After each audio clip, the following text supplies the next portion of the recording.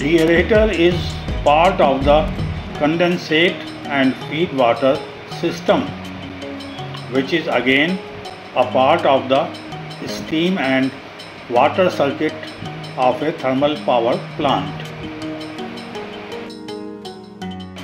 The deaerator, the steam taken directly from the boiler or from an extraction point on the turbine, heats a stack of metal trays, and as the water cascades down past these, it mixes with the steam and becomes agitated, releasing the entrained gases.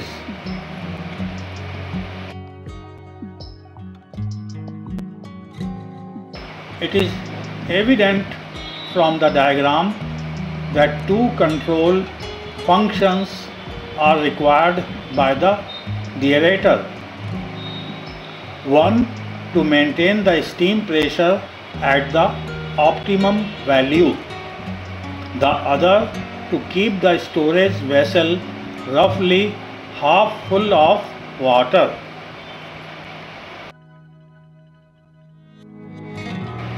That means following two control loops are required for deaerator control. First, deaerator steam pressure control. Second, deaerator level control. Request: it is hoped that this lecture is going to be useful to you. Please press like. Please subscribe. Deaerator steam pressure control. The pressure of the steam entering the deaerator is maintained by a simple proportional plus integral controller whose measured value signal is obtained from a transmitter, pressure transmitter, measuring the steam pressure in the deaerator.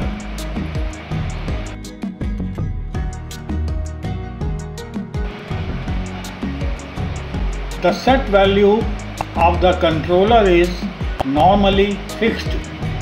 The steam supply may be obtained either from the boiler or from an extraction point on the turbine.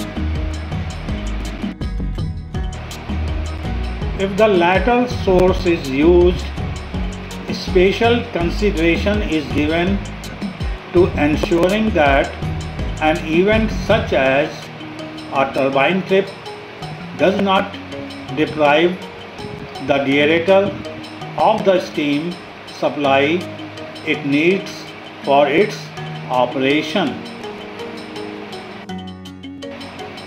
This purpose is served by taking a steam supply from the boiler and passing it to the deaerator via a pressure reducing and desuperheating system (PRDS).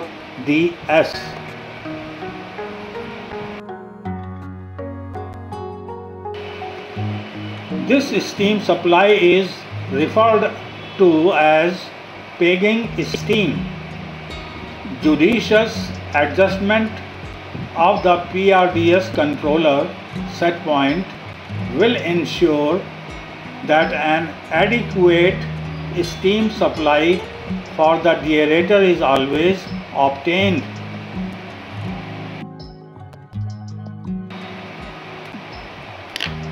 However, to ensure rapid response to a turbine trip, a system of interlocks should be provided so that the pegging steam supply is brought into service immediately on detection of a trip.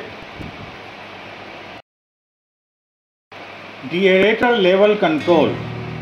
The above topic is well covered in following two lectures.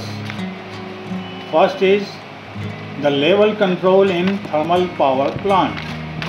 Second is condensate makeup and reject system. Kindly go through these two lectures. Request: it is hoped that this lecture is useful to you. Please press like. Please subscribe.